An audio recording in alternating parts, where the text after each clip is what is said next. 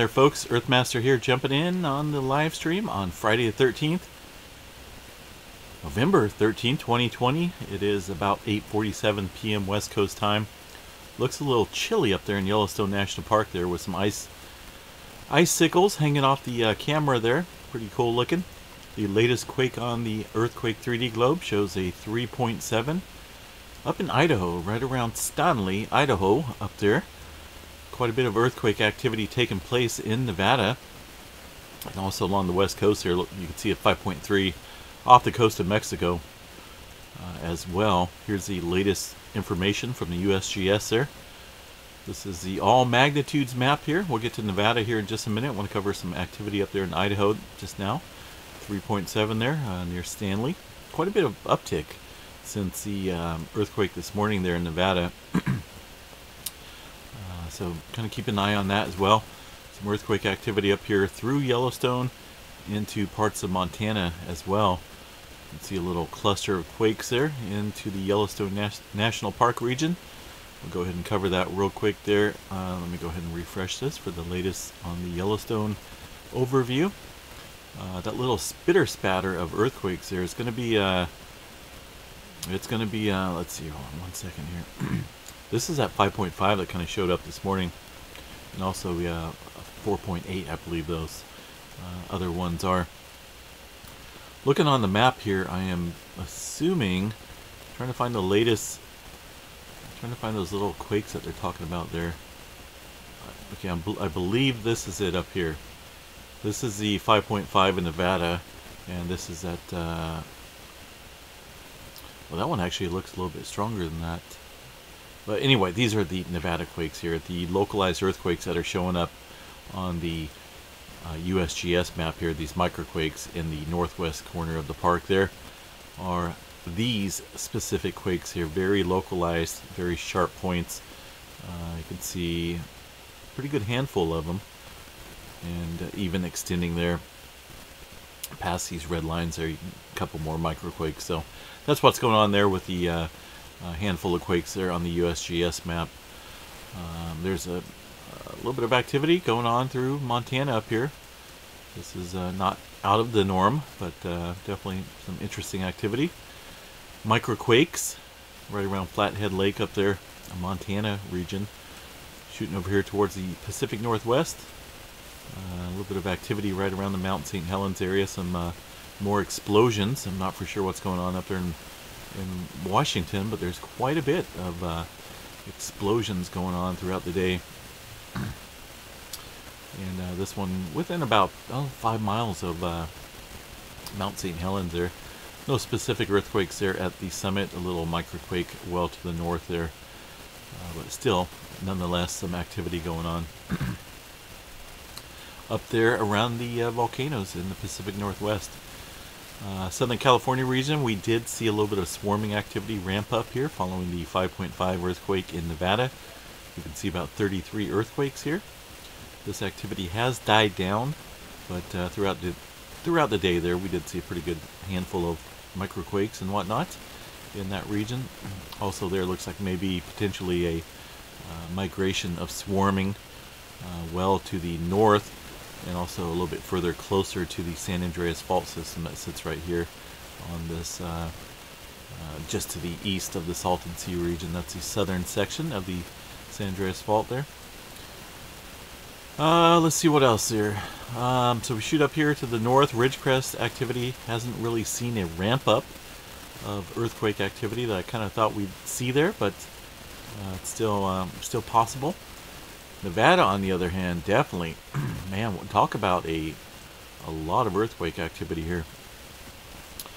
Just here, excuse me, and within the specific area, about 205 earthquakes that have struck within the past 24 hours. You can see the list over there. Pretty extensive. A lot of microquakes, but also a lot of 2s and 3s in there as well. Wanting to say the largest, well, of course, the largest so far is that 5 point. Oh, they downgraded it there. Was a 5.5 this morning, downgraded by the folks at the USGS to 5.3. That was quickly followed up by a couple 4s there, 2 4.3s there back to back, and I believe they had also. I'm pretty sure they had like a 4.8 here at one point during the day. I'm not going to go through all those here. Let me see. Let's go over here to 2.5 and above. Get a better view here. Yeah, maybe not. Looks like they may have completely downgraded it or completely took it off. Because I did get a notification on my phone that a 4.8 struck around Mina, Nevada. That was a little bit earlier this morning after these quakes.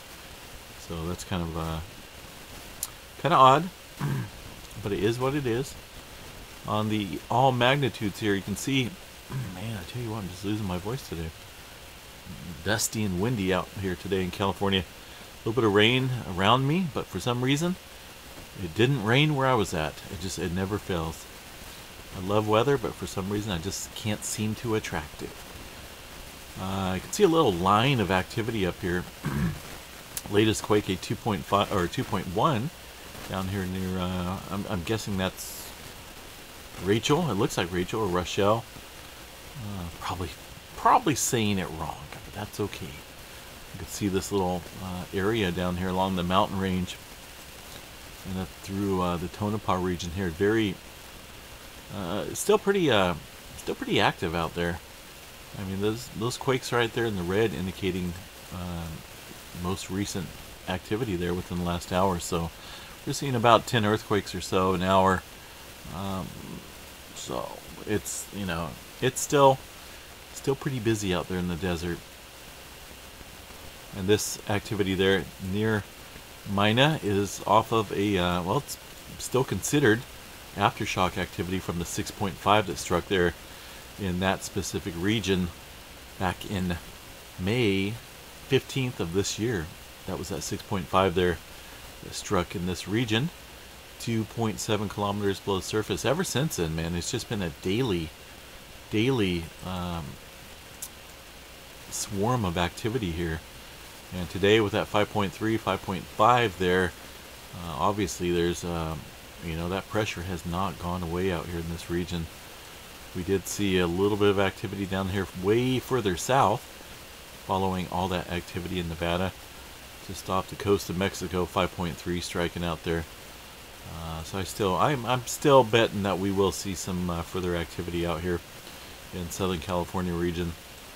If not, an uptick in swarming around the Ridgecrest area, or potentially up here around the Mammoth Lakes. Remember, we did see a pretty good swarm of earthquakes up here right outside the Long Valley supervolcano rim area, which actually kind of extended a ways over here, almost like it was connecting to the Nevada earthquake activity. But recently that has calmed down, but I wouldn't doubt it. We start to see this pick up here, or potentially in the Ridgecrest area, a little uptick, if you will. Could be in the future for the Ridgecrest folks. So kind of monitoring that area. Oh man, Oklahoma, just some microquakes popping off up there. Overall, general activity once again tonight, folks. Pretty quiet out here along the Pacific Ring of Fire, even down through the Fiji Islands area. Very quiet. Hawaii, on the other hand, a couple small microquakes. Looks like they did have a 3.8 strike out there, way north up here, folks. Kind of in an interesting area. We normally see a lot of activity, volcanic activity here on the Kilauea volcano, and also this undersea Loi, what is it called? Let's see where to go. Oh man, that volcano down there. I'm not even going to attempt to pronounce that tonight. So this 3.8 striking at about 6.4 kilometers below surface, relatively shallow for earthquake activity in Hawaii. Let's go over here to the satellite view real quick. See what's going on. Of course, Hawaii, right? All these islands, a chain of volcanic activity, right, over time. And you can see the raised land up there. This is all underwater. Of course, if we had a major subsidence of water, a lot of this land would be, well, it'd be showing. Hawaii would probably triple in size.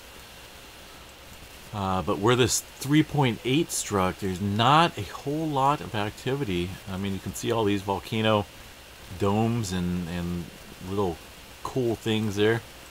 kind of want to go over there and check that stuff out one of these days, if I ever get the chance. And you know, it takes some money to get over there, that's for sure. But this 3.8 struck well outside of this region here by a few miles. Specifically where this struck, see a couple small domes around here, but I mean, it's just not a lot right there where this earthquake struck. So just a little odd. Where's the activity down here to the south? Deep activity, 33, 34 kilometers below surface, almost 40 kilometers there. In this area of the Big Island.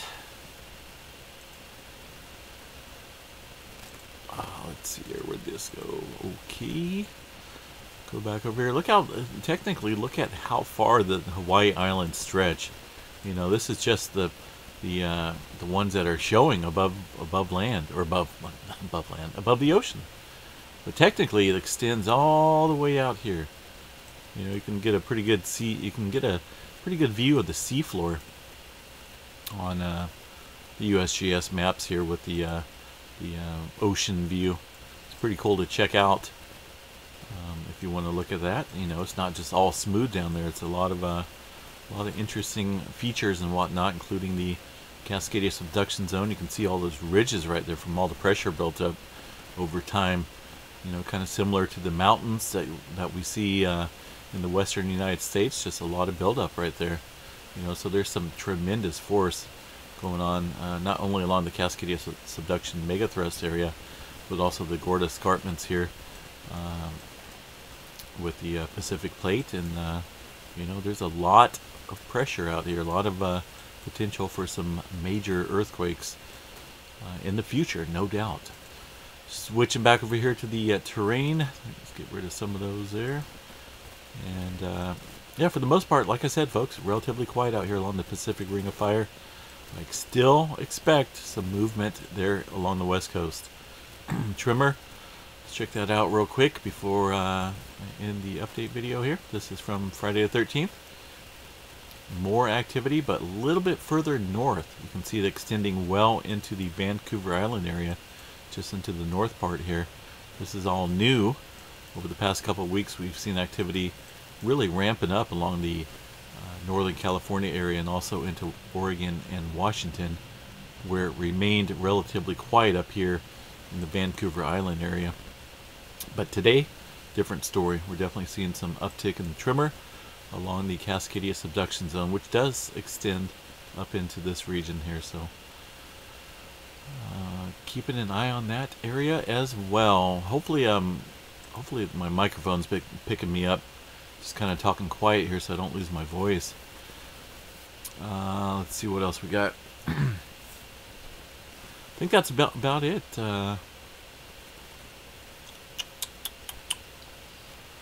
Oh, let's see here. Yeah, I think that's about it, folks. Tremor map. Trying to think what else there was. I wanted to cover something. I'm just not for sure exactly what it was. I'm just gonna kind of drawing a blank today. Let's see. Far side sunspots. Might be big sunspots. Okay. Of course, it's going to take a couple days for it to switch around here to our side and get some views here. Alright, I am out of here. I think, yeah, I feel like I'm forgetting something, but it is what it is. Please stay safe out there, folks. Still got a couple hours of Friday the 13th out here. Friday night. What can go wrong on Friday the 13th? Friday night, right? Pretty crazy. Have a good night, everyone. Please stay safe, and we will chat at you guys tomorrow sometime. Have a good night.